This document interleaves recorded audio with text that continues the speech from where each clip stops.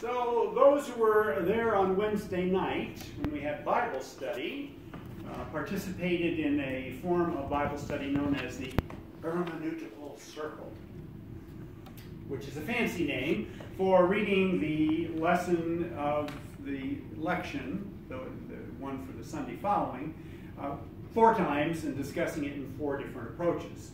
So we had a great discussion for a whole hour.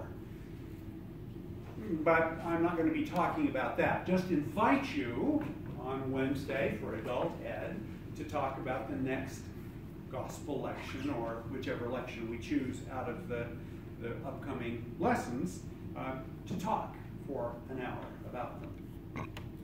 But one thing that we did note as we were talking was, well, what's the context for this particular bit of the Gospel according to Luke, chapter 5, the first 11 verses? What came before? What sets this up? How well did Jesus know Simon?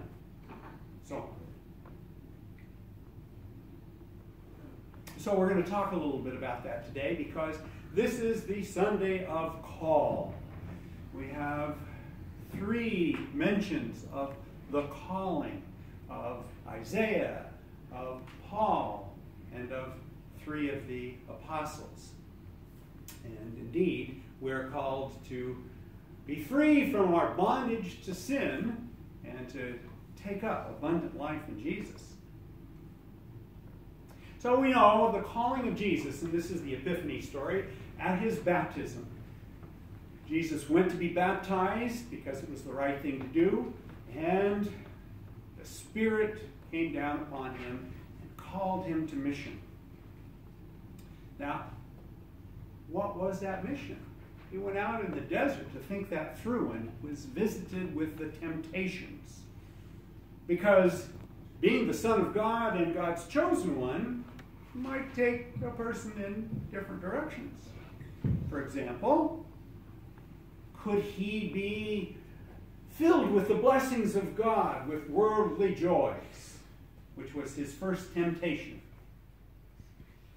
Or, as the king to replace the kings of Jerusalem's throne, should he take that position and power and do those kinds of things that were admirable in the sight of Israel? And finally, in Luke's gospel, should he stand at the parapet and show everybody, I am the one, believe in me, it's the Son of God right here before you? Well, Jesus answered properly from Scripture and said none of those things was his mission. And we find out through Epiphany and through our study of the Gospels and through our continuing study in Scripture how Jesus took up this calling as the Son of God.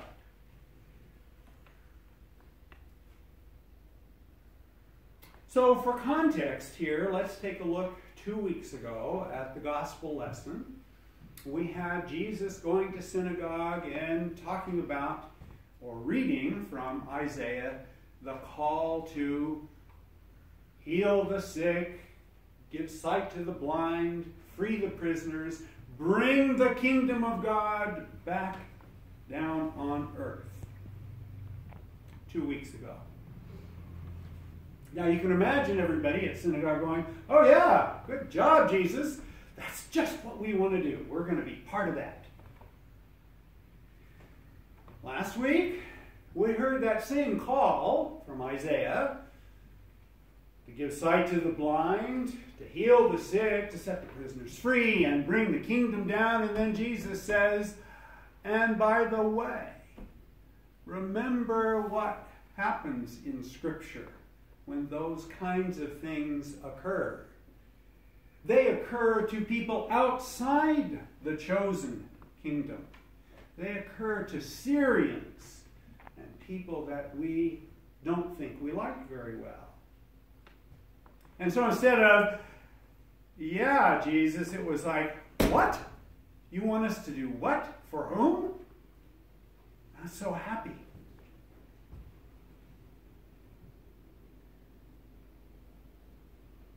Now today, we have Isaiah. Isaiah is being called. We might divide this into two parts. In fact, if you look at your lections carefully, you'll see the little parentheses. And the lectionary chooser said, well, you don't have to read that second part if you don't want to, because the second part is not our favorite part. The first part is this sinful man, Isaiah, taken up in this beautiful vision, the worshipers of the Lord God, and standing in front of the Lord God fearfully, because you never know, seeing God face to face might be the last thing you do. At any rate, he says he's not worthy, and he's healed with that coal from the fire, and his mouth is made clean. And God says, I need someone to go. And Isaiah says, all right, I'll go. End of part 1. Great. Go, Isaiah. What's he going to do? Part 2. Well, he's going to preach the word and give people sight so they can't see. He's going to make them, tell them things so they won't understand. He's going to inspire them so they won't follow. He's going to wait through desolation and utter destruction and burning everything until all that's left is that one last little seed in the stump, the seed of the rest of the history of Israel. Gee, you think Isaiah was reconsidering that? Yeah? And so we have today's lesson. The disciples are called. And so I want to talk about how that happened. Now, in fact, Jesus knows Simon. He's been at Simon's house. He's been preaching. He has a pretty good following already. And so when he comes to the Sea of Gennesaret to preach the Word of God, people know something about him. They've got expectations. But not Peter so much. Simon, as he was known then. He's tired. He's had a bad day. He's cleaning up and just whatever. So when Jesus gets in his boat to preach, I can imagine that Simon is just shaking his head, going back and finishing, wrapping up the nets, getting ready to go home and drown his sorrows somehow.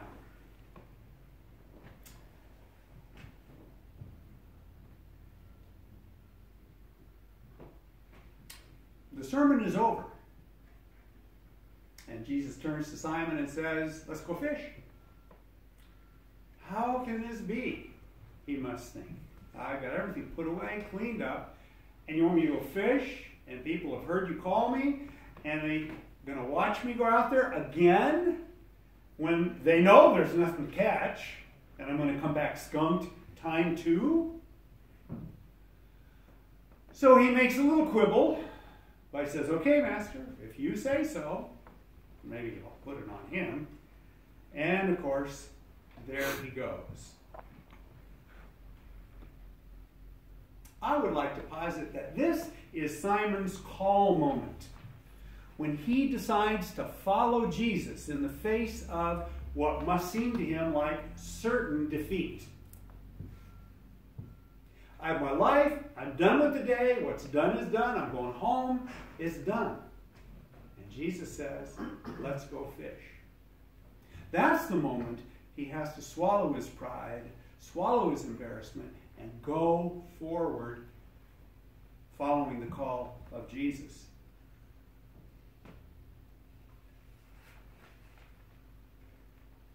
Now, fishing is what Simon knows how to do.